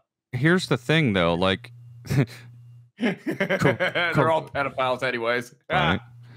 Cruella didn't make much money in Disney Plus. Rob, you need to clip that so we can promo that for this release. I'll take the shot at Hollywood. And now there's talk Gerard Butler's doing it. For what? Gerard Butler sues over Olympus Has Fallen royalties. This article was published July 30th by Adam Barnhart. So are we seeing actors rise up? Wait a second. I don't want to hear it. I don't. These actors and actresses are so overpaid. Do you know who we love that doesn't get? He filed a $10 million lawsuit to try to get probably about that much money. Well, yeah, he's in the suit alleges Butler is owed at least $10 million from the producers of the film after it grossed nearly $170 million globally. Well, you know what? No, this here is all right. I understand it. Hey, I'm supposed to make so much money off this, and I'm not. All right, I get that. But to me, the ScarJo thing is like her, and if Emma Stone does it or whoever, to me that's like, hey, look, this made a bunch of money, and I want some of that.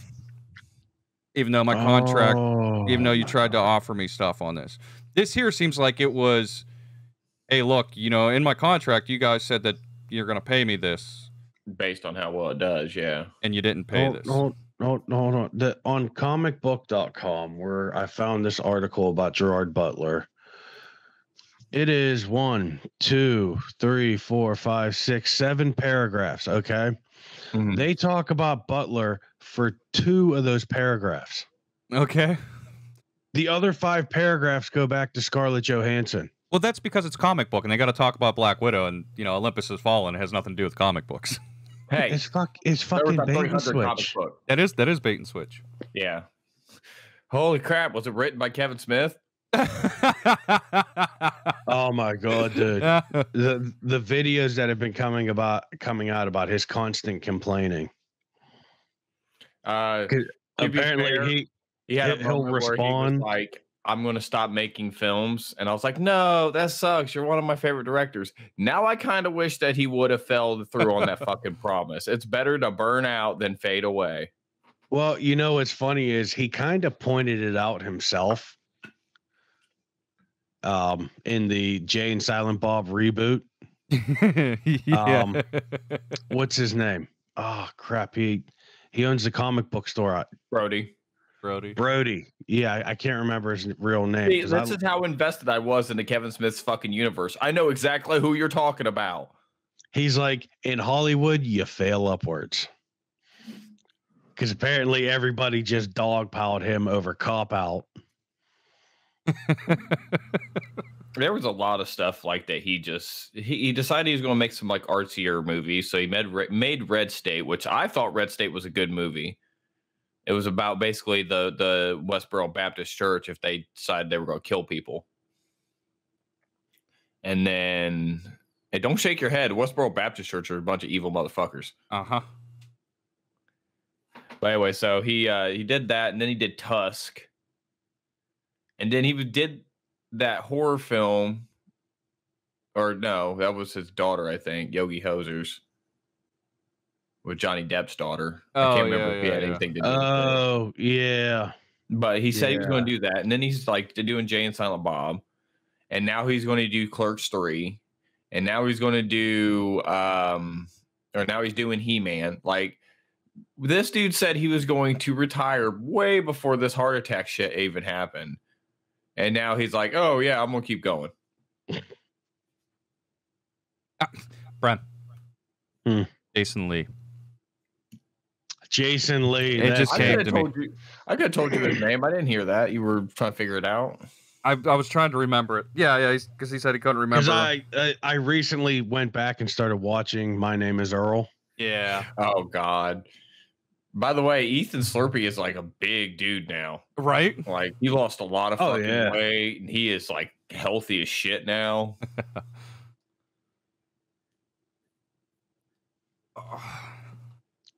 But it's just this whole thing over all this. So do we?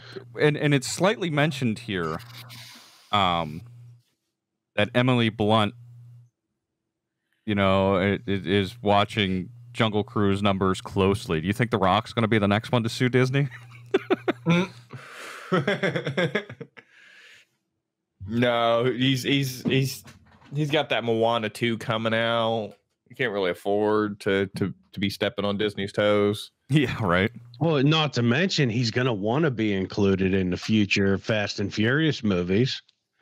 That's not owned by Disney, is it? No, that's Universal. Yeah. No, but if he starts poking, and suing studios, Universal might pick up on it because they're like, hey, we fucking hate Disney. So no, what they're going to do is they're going to go to the meeting with the lawyers.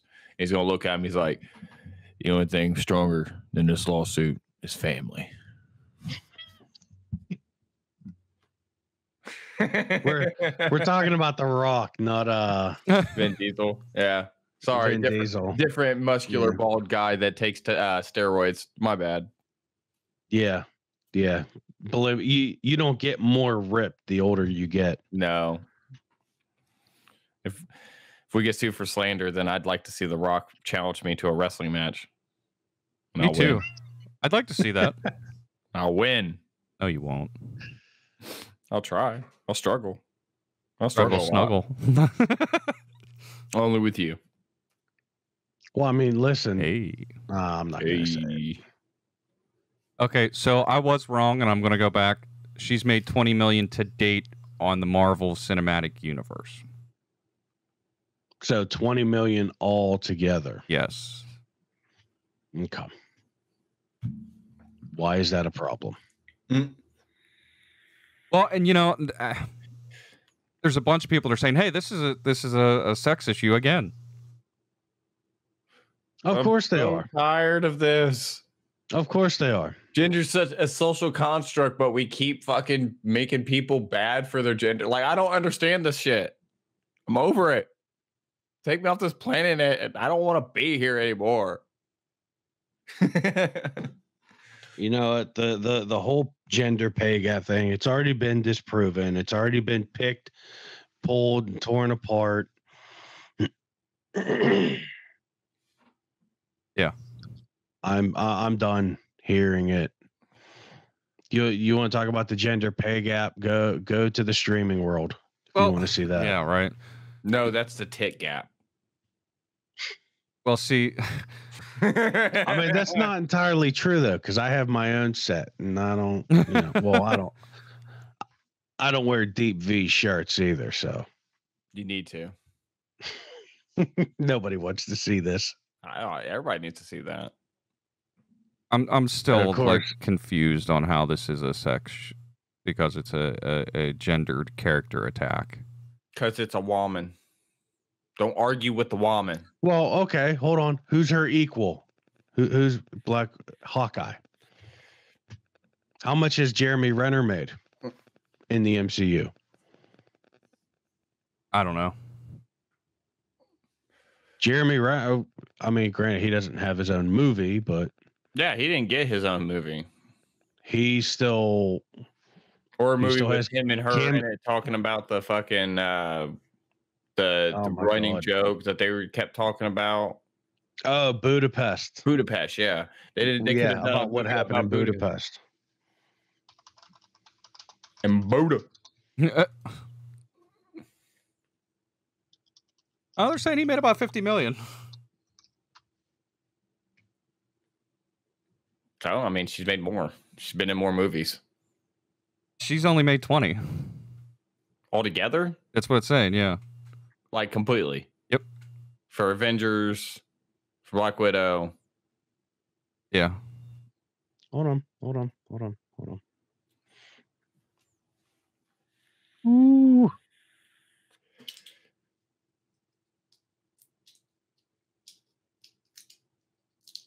I found a list on stylecaster.com. Okay.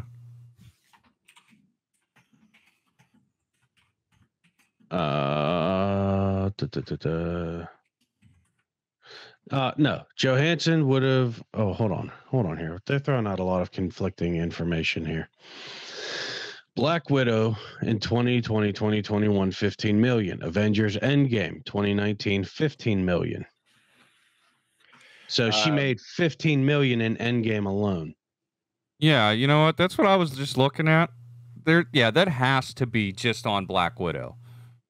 Hold on, Avengers Endgame, Jeremy Renner got paid the same amount. 15 million. You're on Stylecaster, right? That's what you're on. Yeah. So the person that made the most was Robert Downey Jr. Yeah. Like completely. Cap made less money. The guy who played Cap made less money. Thor made less money. Chris Evans, $15 million for Endgame. Chris Hemsworth, 15 million. Wait a minute. You can't sit here and tell me that they all made 15 million for Endgame.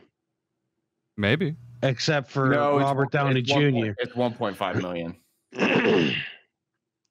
Yeah, they all made 1.5 million.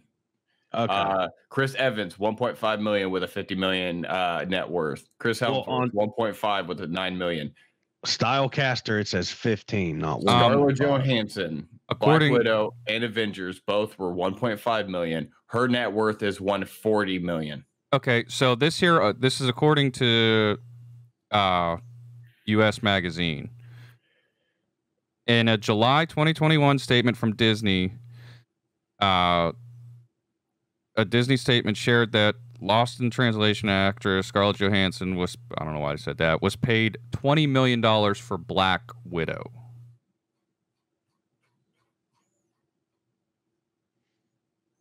So, yeah. So how can they say this is a gender issue when her male counterpart through the whole MCU made just as much as she did? Yeah. And she's worth more too. That's the thing. Like she's got the only person that has a bigger net worth than her is fucking Robert Downey Jr. And it's Robert Downey Jr., the only person to successfully pull off blackface. Oh God, I remember those articles. Yeah, right. Like even this Stylecaster brings up Tropic Thunder and Voyage of Dr. Dolittle, which bombed, but he's also Sherlock Holmes. He was also in Charlie Bartlett. Robert Downey Jr. is just a damn good actor. Yeah. Yeah. I don't know. I keep seeing so many different. Yeah, like Jay saying he's finding 1.5 million for the main Avengers. I might be wrong. It's the freaking typeface of this. I can't tell if it's a period or if it's an actual 5. It looks like it's 1.5 million. But again, these people they're making way more money than their standard people. That's what gets me is they're not to mention like their brand. They make money on their brand, their name. Right. They make money on appearances. They make money on merchandise sales, action figures and shit like that. Yeah. Yeah. So yeah.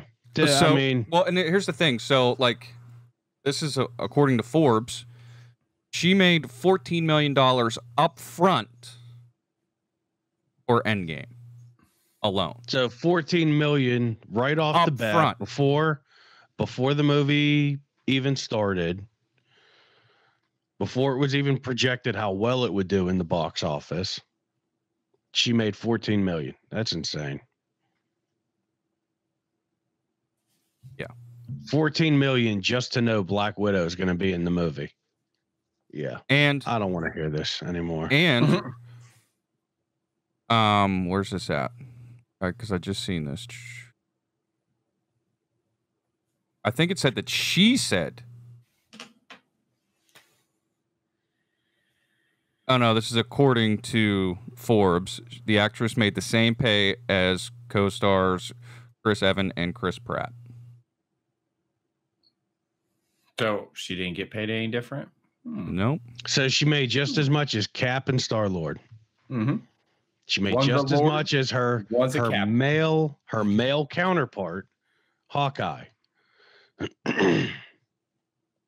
Yeah. They're not exactly viewed as the main circle, but they're like supporting roles. They make cameos in other movies. No, they're Avengers. Let's be honest, they're Avengers. Well, I mean, Thor made that much. Hawkeye made that much. Cap made that much. It seems like, yeah, just about everybody made 15 million. Except Robert Downey. Which he's got to be living an Iron Man lifestyle.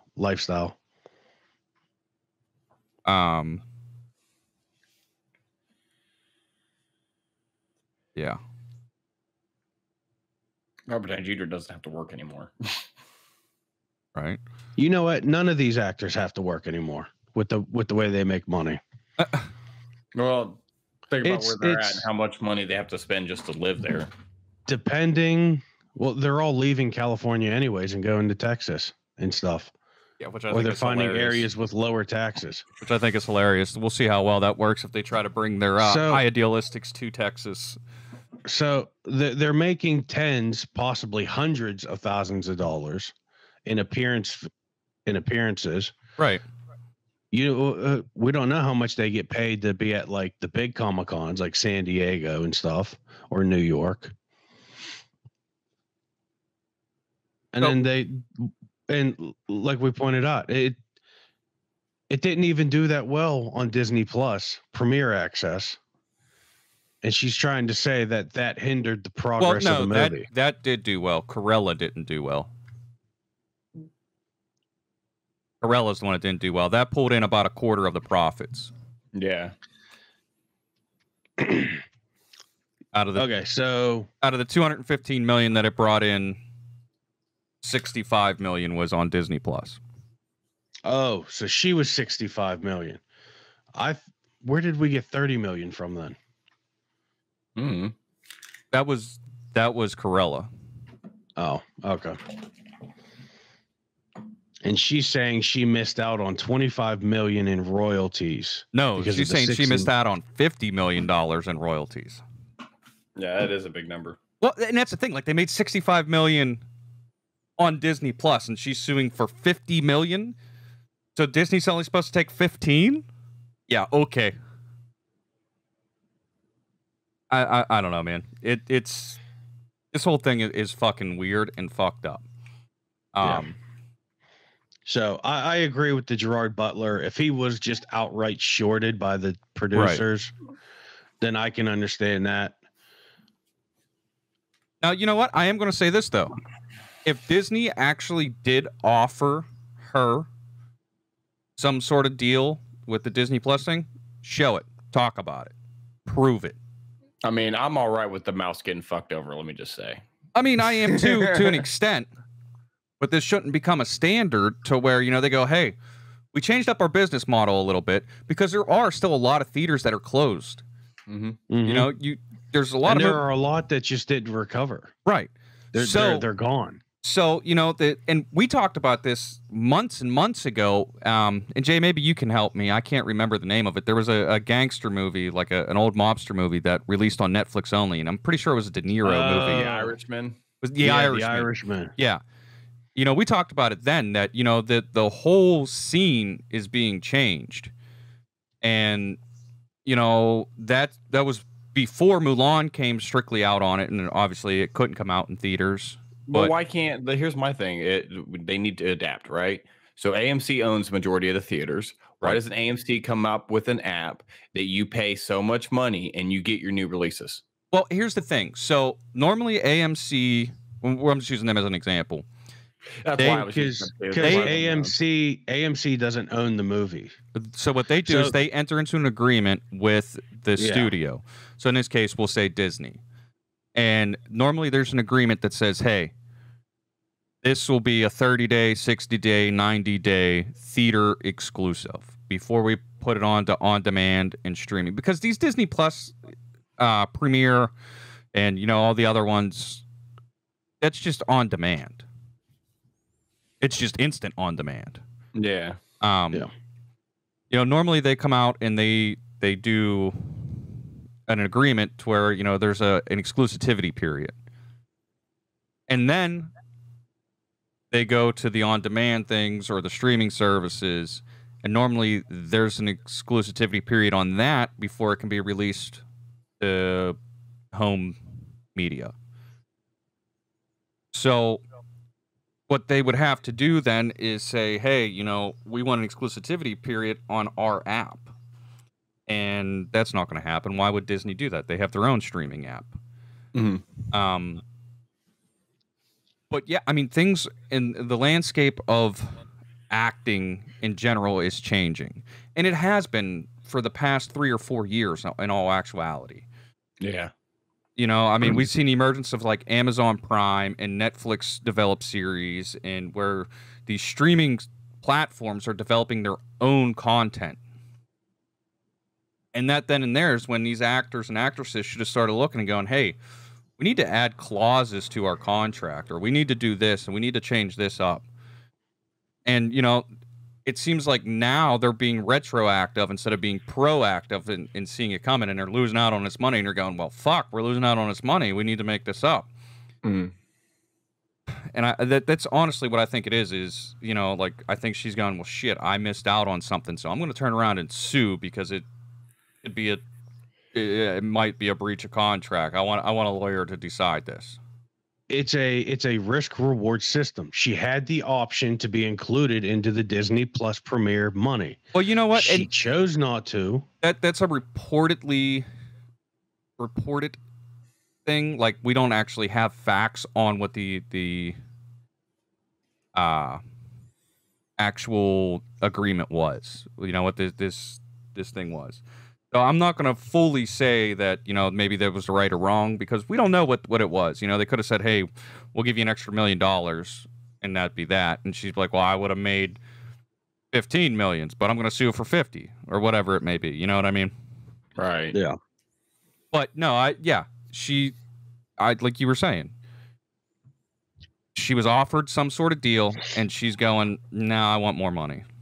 And I mean, that is her right. Don't get me wrong. I'm not saying she can't do that, but well, we'll see if this has merit. We just got to let it go to the actual trial and shit. I think if we we'll never go to trial. I think if we want the movie theaters to recover, we need to change the model. Well, not we. They need to change the model of how it operates. Mm. So, Rob, I know you know this, Jay. I don't know if you do. Theaters actually have to buy the reels up front. Mm.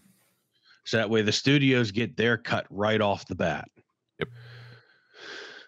Now it's up to the theater, which is why they probably make 1,000% profit on popcorn, soda, stuff like that. Yeah. And ticket sales to try and make as much money of that back as they can. Right. Because they're selling these reels for millions of dollars. Yeah. Well, we don't know what it is because that's the thing. Like, you always see like projected box office numbers. Like, oh, this is what it's going to do there, but we never really know what they are making off of selling these reels. And to be honest, I didn't know that they were buying them. I thought they were renting them, basically renting the rights to show the movie. Mm. Or maybe it is renting the reels. Yeah, renting the reels, which gives because I know they have to pay up front for the movie to be shown. And a lot of times, like the price that they pay, I think, is negotiated into the exclusivity contract as well. And like that's one thing. Like you don't see anybody any of the theaters bitching about the exclusivity period that was on Black Widow because there wasn't one. Yeah. So maybe that goes to show a little bit about, what the deal is. Maybe. Maybe I'm just the asshole on this one. No, we all are.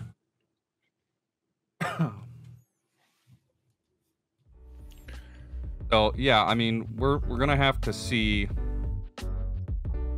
what goes on. Mm-hmm. That's all this is. It's now wait and see. But we got plenty of news to report on as soon as we hear it. Yeah. So stay tuned for us for information on that. So real quick, just a quick breakdown. How much do theaters pay for a movie? The general breakdown for a Hollywood movie gives the movie theater 45% of every ticket sold, and the studio that created the movie 55%. Okay. So I think it's not quite a 50-50 deal, which is probably why they use projected box offices when they reach out, or when these theaters reach out to the studios. Right. Fair enough. All right. So yeah, I mean, we covered a lot of shit today. We went through a lot of stuff. We argued. We had fun. We fought, we cried, we hugged. It was great. I'm dead. Now it's time for Rob to yell at us once the show's over. No. Jesus. Well, if you're going to yell at me, like, I'm going to be taking a shit while you do it, so. Actually, Rob doesn't have time. It is 11:20, and oh no, Rob's off work today. I'm off work today. So you guys get my full wrath. No. Oh, God. But yeah, thanks for checking out the show. Check out all of our links, which will be in both the description of the podcast, because I figured out how to do that, and in the description down below if you're watching us on YouTube. Look at that. We're figuring shit out. I know, right? Check out our socials. Get yourself some merch, including one of these sweet hats. And yeah, come join us in some talk. Join our Discord. But as always, we'll catch you guys at the Warp Point. Peace. Peace. Oh no, not the go live button.